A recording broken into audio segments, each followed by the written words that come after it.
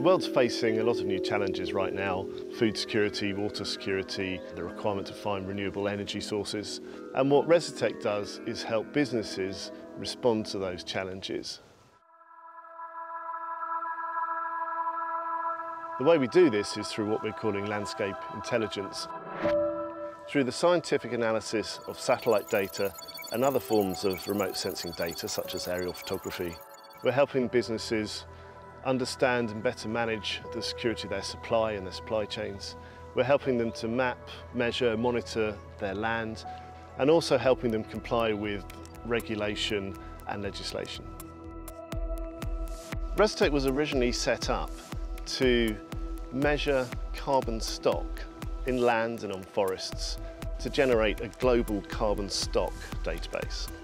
For a small business, it's always difficult to grow, especially in an emerging market. With funding from the Technology Strategy Board, we've been able to develop new applications for new markets. One project we're working on is a European Space Agency funded project. And what we're aiming to do is map, measure and monitor peatlands from space so that we can inform restoration and conservation efforts.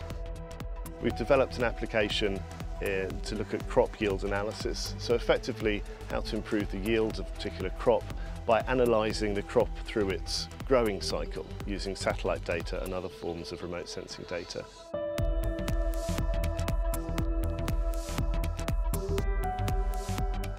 Thanks to funding from the Technology Strategy Board, we've grown the business around 5 key areas: food, energy, water, carbon and forestry.